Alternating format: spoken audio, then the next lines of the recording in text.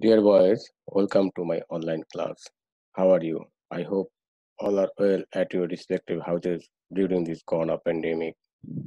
Boys, you know we are passing too much crisis time. In this time, it is essential to protect yourself. So don't go outside. Stay at home and stay safe. I am Pradipta Kumar, Assistant Professor of Geology, Borishal Cadet College. But you can see a image of animal. Do you know what is the name of this animal? Yes, this is grasshopper. So my today's topic is grasshopper, and this class is for class 12.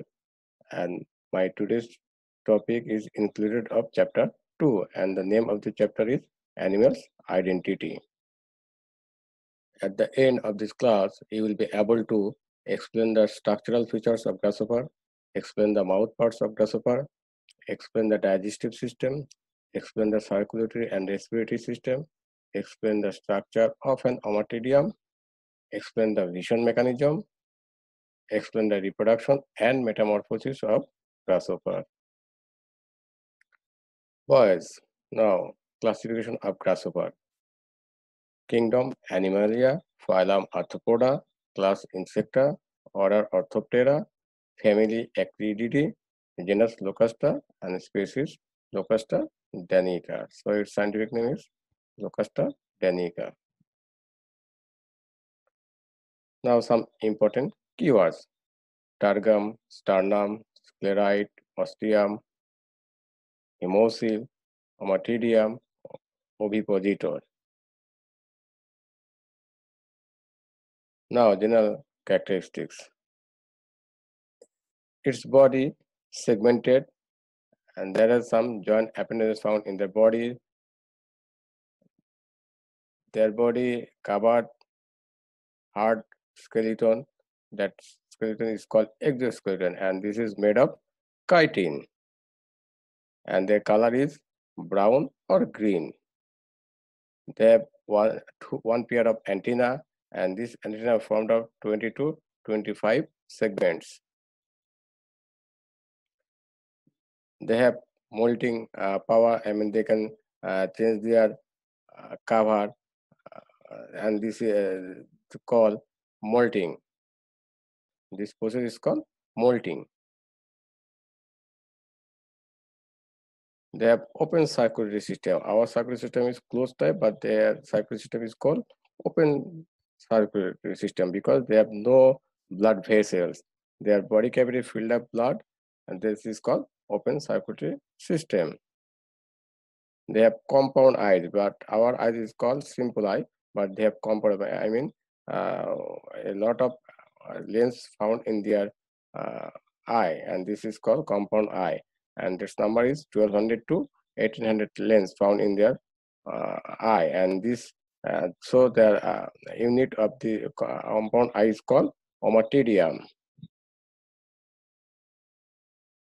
Grasshoppers breathe through tiny holes in their abdomen called spiracles. So there are some tiny holes. This is called spiracles, and this their respiration done by this spiracle.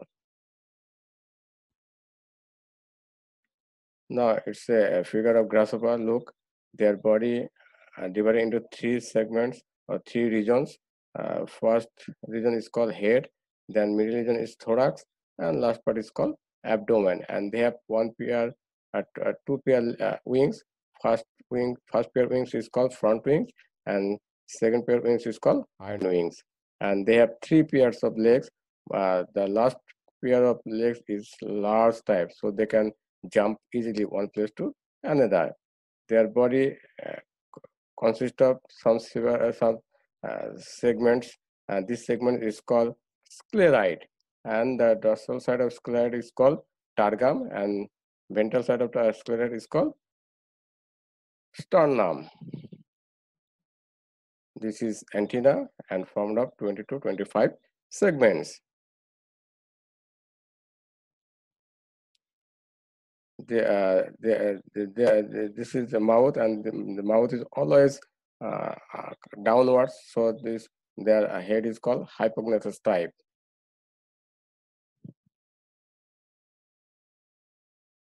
body region. Their body divided into three regions: head, thorax, and abdomen. Thorax divided into again three regions: prothorax, mesothorax, and metathorax. This is prothorax, mesothorax, and metathorax. This is head, and this is thoracic region. And first pair of legs found in prothoracic legs. There prothoracic region. So first pair legs is called prothoracic leg because it is attached in prothoracic region.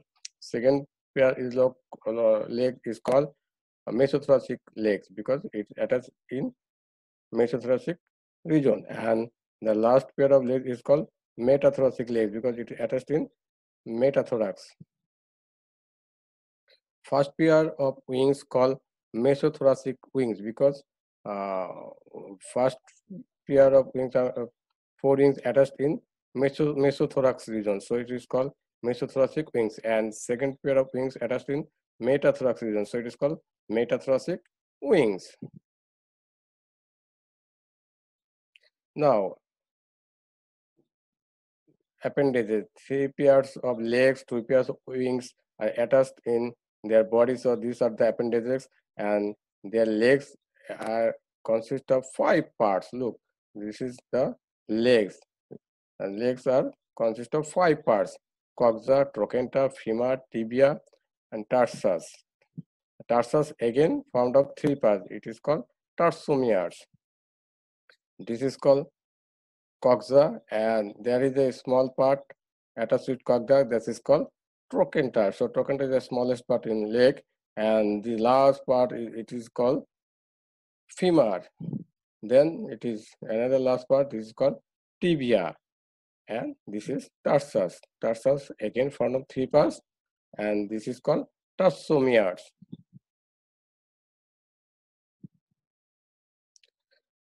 Now, head of grasshoppers.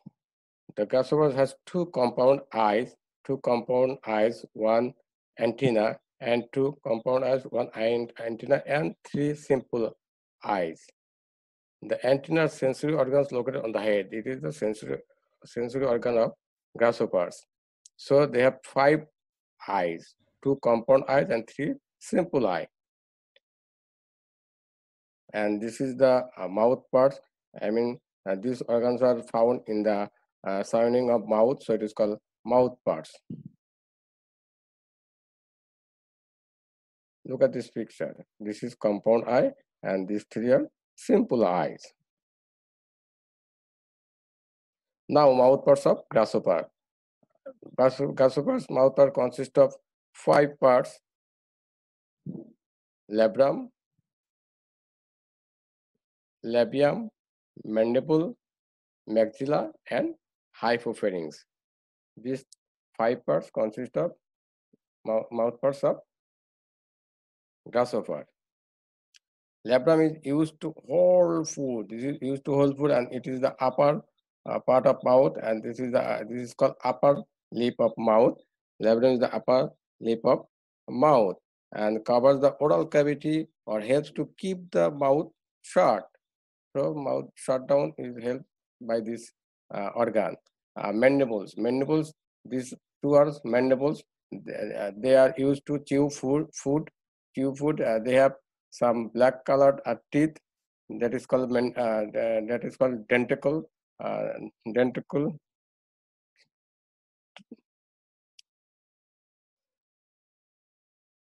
It can help to cut and grind foods. And they have two types of muscle: adductor and abductor muscle. This is maxilla. Maxilla are used to chew and taste food. Maxilla is to taste food. A layer of maxilla is found right after the mandible. It is found just behind the mandible. Each maxilla contains cardo, stapes, gallia, and lacinia. So maxilla consists of cardo, stapes, gallia, and lacinia, and five segments containing sensory maxillary pulp at their basal membrane. So gallia is consists of cardo, stapes, gallia, and lacinia. These four part. This so there are 4 parts present in uh, maxilla, and another one segments is present in maxilla, that is called maxillary pulp. Maxillary pulp again consists of 5 segments. Now labium. Labium is the lower lip of uh, mouth of grasshopper. Its basal membrane contains submentum, mentum, and lingula. So it is also consists of 3 parts: submentum, mentum, and lingula. Lingula is the tip of the portion is called lingula. And again another branch is present, that is called labial pulp. Labial pulp.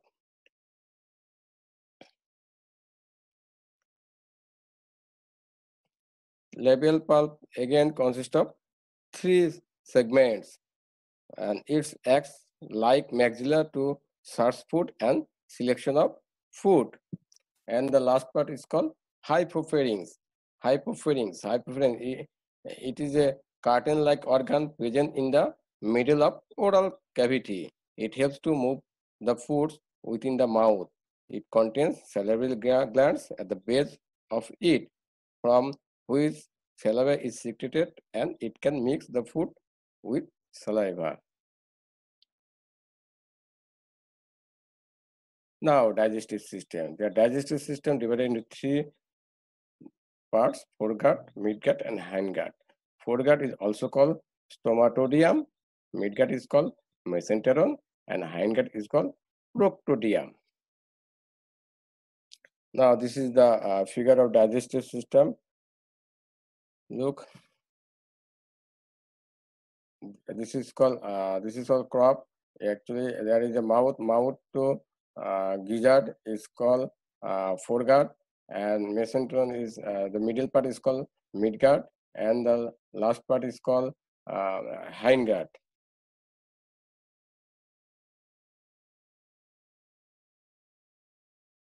There is some finger-like projection that is called that's number is 6 pairs, and that is called gastric ceca.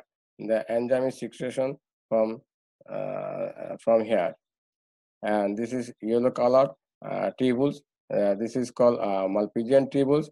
It acts as excretory organs, and its number is 100. And this is rectum, what is stored in waste materials, and this is anus, and the waste material expelled out from this pore.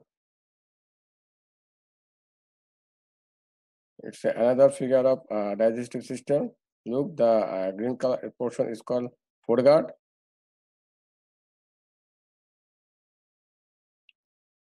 and the middle portion, that is this portion is called midgut.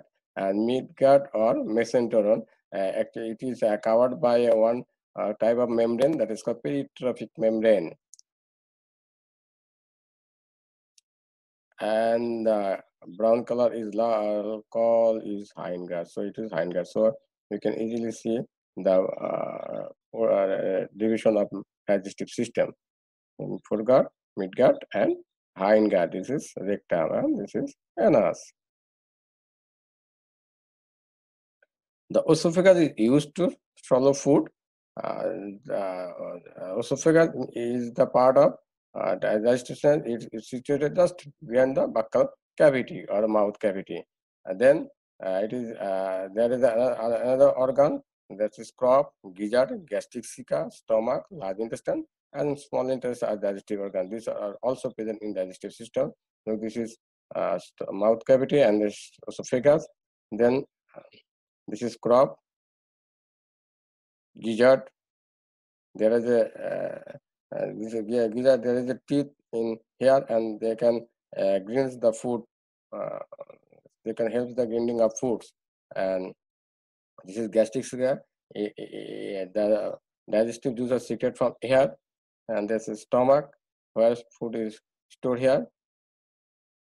Then Malpighian tubules, that is excretory organs, and this is ileum. This portion is called ileum, and then colon, and colon, and the last part, this last part is called rectum, where the waste material is stored, and the last part is called anus, where from this pore the waste material is expelled from their body.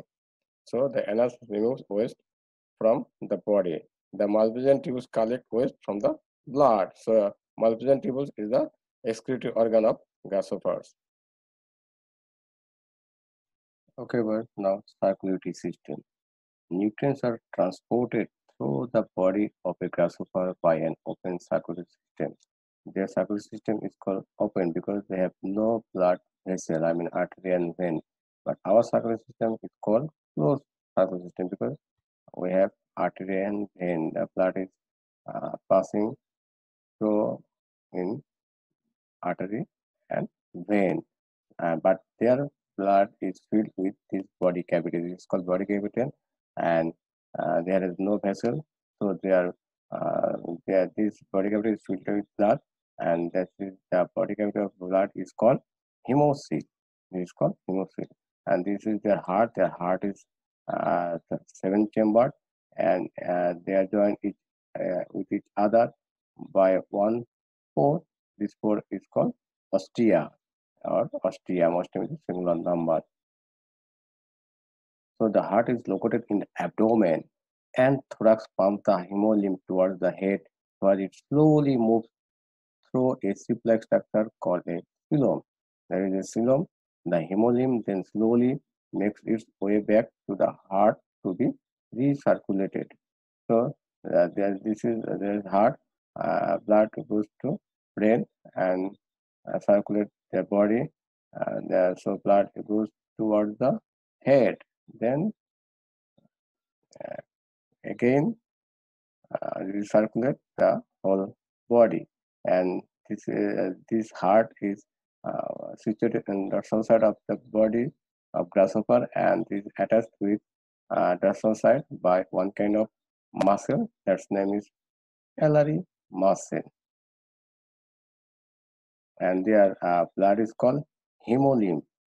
There is no respiratory pigment like hemoglobin, so they cannot take part in respiration, and their blood is colorless, and their blood cell is called hemocyte, and so this blood is mixed with lymph in body cavities, so that blood is called hemolymph. Now respiratory system. The respiratory system of grasshoppers consists of spiracle, trachea, tracheole, and air sac. 10 pairs of spiracles found in grasshopper's body. Among them, 2 pairs are in thoracic region and 8 pairs are abdominal region. If spiracle is open in the atrium, it is connected to trachea. Trachea is fine elastic tubule which is branched to form a tubular network throughout the body.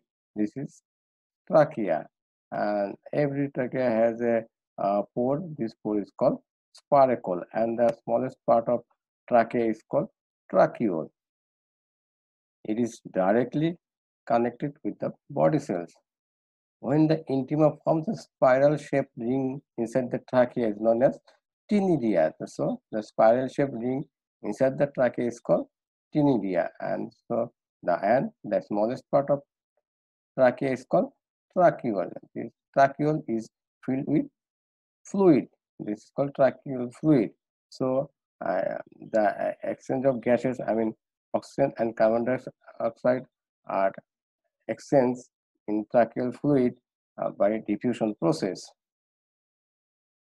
The trachea is extended toward an equally distributed membrane containing large air sacs. So there is a large air sac. This is a air sac. This air sac can deposit air for proper circulation. So air is deposited in here, this air sac. Now compound eyes of grasshopper. Grasshopper's eye is called compound eye. A lot of lens is found here, and the structural and functional unit of compound eye is called ommatidium. It is the figure of ommatidium, and ommatidium consists of some several parts first part is called cornea, allows the light rays to enter the eye. This is called cornea. This is called cornea, and it is hexagonal, convex, transparent membrane made up with cuticle is cornea or lens. This cornea or lens is same. This cornea got a smooth exterior surface. The surface is smooth, and the next part is called corneagen cell. Below the cornea, a pair of pure corneagen cells present. So its number is one pair, and number is two. And that's called corneagen cell. Cornea is made up from the secretion of this cell. So this cornea is made up the secretion of this cell. Next part is called crystalline cone cell. This is crystalline cone cell. A lens-like crystalline cone is located beneath the corneagen cell and serves to focus light rays inward. So crystalline cone cell is produced within them due to the arrangement of these cells. Next, crystalline cone. The crystalline cone is surrounded by four cone cells. Crystalline cone is surrounded by four cone cells that serve to provide nourishment to the cone. So it facilitated light reflection in here.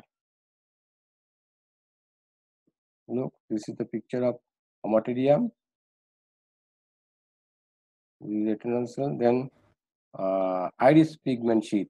It is black color. I mean, black pigment is present in here. Iris pigment sheath. This is called iris pigment sheath. Black in here.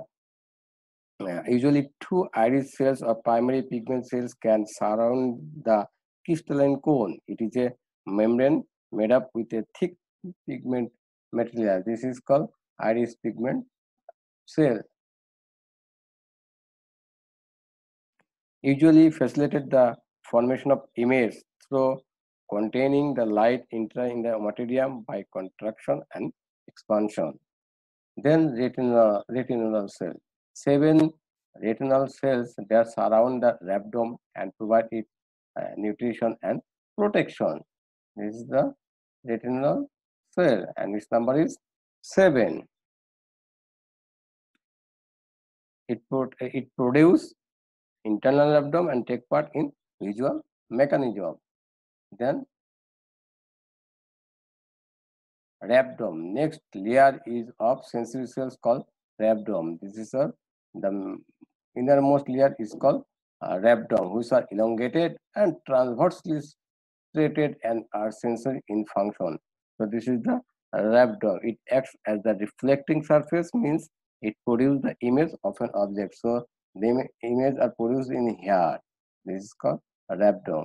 And the retinal sheet. The retina is covered by one kind of sheet that is called retinal sheet. This is a retinal sheet. And basement membrane, where the ommatidium and location, that is called basement membrane. So basement membrane and ommatidium are present on a basement membrane in a cluster. This separates the ommatidium and optic nerves, and this is nerve fiber, which is collect the image and send to brain. So nerve fiber is collect the image and send it to brain of grasshoppers. A cluster of optic nerves is found in the lower portion. So a cluster, a group of nerves present in the lower portion of an ommatidium across the basement membrane. So it is across the basement membrane. Later, they can produce optic nerve, which can ultimately be connected in the brain. So it is connected to the brain of grasshopper. It exchanges stimulations to produce an image. Okay, mechanism of image formation. Grasshoppers produce image by two ways. Number one is called superposition image, and another is called apposition image. Now, superposition image. In dim light, the pigment retinal and iris sheath is confined around the cornea and basement membrane. Then ommatidia are not isolated and light can pass through one ommatidia to another. Their retinal cell and abdomen can be excited by light coming through their own as well as through neighboring lens, or light enters an ommatidium through several lenses. Each ommatidia forms a complete image of the entire field of vision, and all the images together form a continuous though partly overlapping image. So this is object, uh, and the light ray come from object to rhabdom directly, and another uh, ray come to lens of ommatidium, oblique rays. So because the light, the retinal sheath and uh, iris pigment sheath not extended, not covered, not separate the other ommatidium. So uh, two types of image is formed in ommatidium. They cannot see the object clearly. That is called superposition image. One image overlapping and another image. So this is not the clear formation of image. This occurs in mild light and is called superposition image. Usually this occurs in afternoon, evening and night when light intensity is mild. At first, the iris pigment membrane is contracted toward the cornea and the retinal pigment membrane is contracted toward the basal membrane in an ommatidium. So the whole ommatidium or the crystalline cone and rhabdom become uncovered. So all are uncovered, the iris pigment and pigment and retinal sheath not covered are all others ommatidium, so it is uncovered.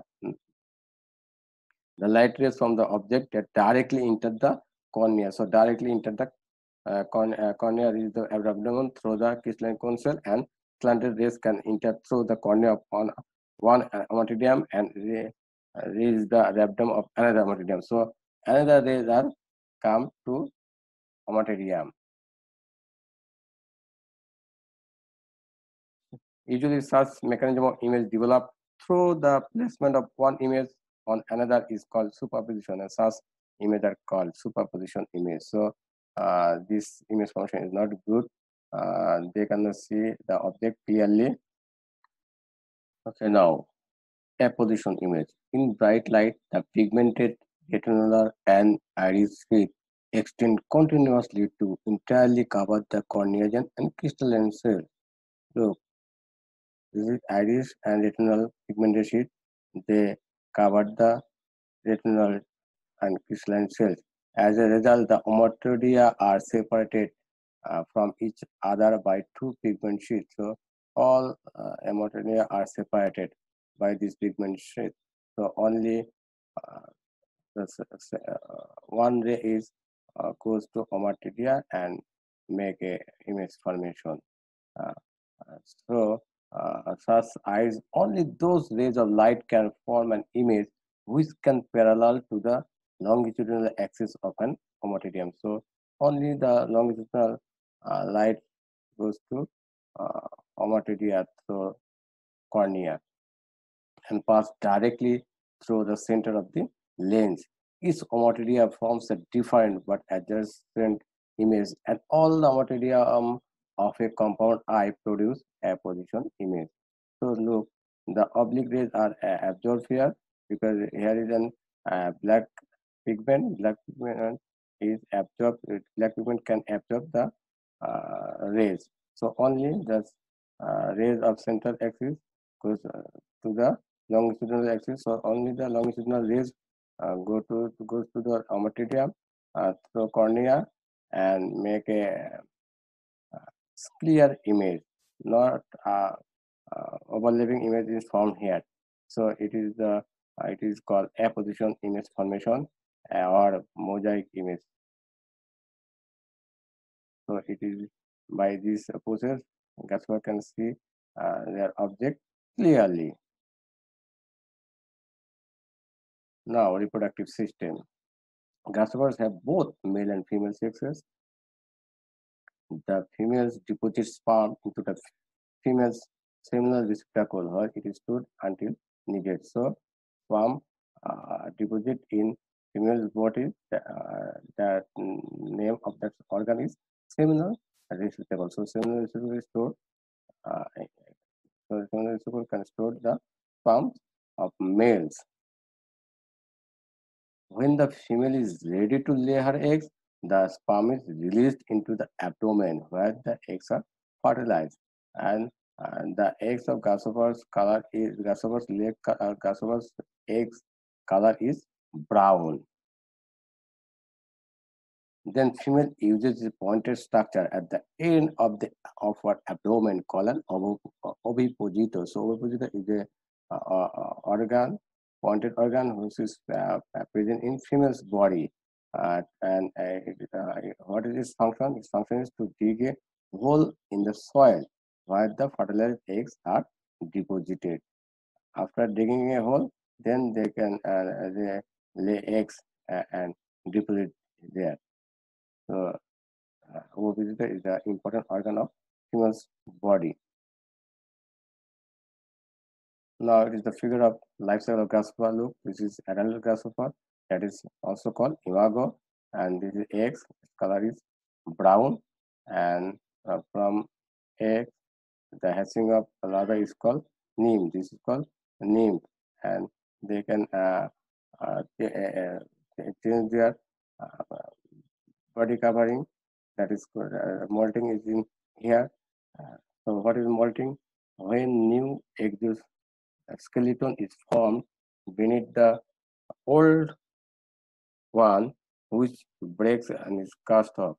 This process is called molting. So they can adult by molting process. So they can change their exoskeleton by 5 times. This is called, and this is first name, and this is second stage of name, and this the middle, the form of name between two successive modes is termed the instar. So the middle portion between these two time is called the portion is called instar. So the problem name between two successive modes is termed the instar. So this middle is called instar. Okay, metamorphosis. The process by which the young form of grasshoppers into the adult form. Actually, metamorphosis two types: complete and incomplete metamorphosis. Complete metamorphosis. The metamorphosis in which there are striking difference between the young and the adult. The adult stage is assumed through a total change is called complete metamorphosis. The child of complete metamorphosis is called larva, and there is no similar from adult to larva. So this is called complete metamorphosis. Incomplete metamorphosis. When grasshoppers are hatched, the infants are known as nymphs. And the nymphs look like teeny grasshoppers and over time grow into adult grasshoppers. Actually, the infants, nymph and adult is similar, their structure. And this is called incomplete metamorphosis. I mean, when the young and adult stage of an animal are similar except in size, color, wing, and reproductive organ, is called incomplete metamorphosis. I mean, when the similar, the adult and young stage, that is called incomplete metamorphosis, and the young stage of incomplete metamorphosis is called nymph, but its young stage is called larva.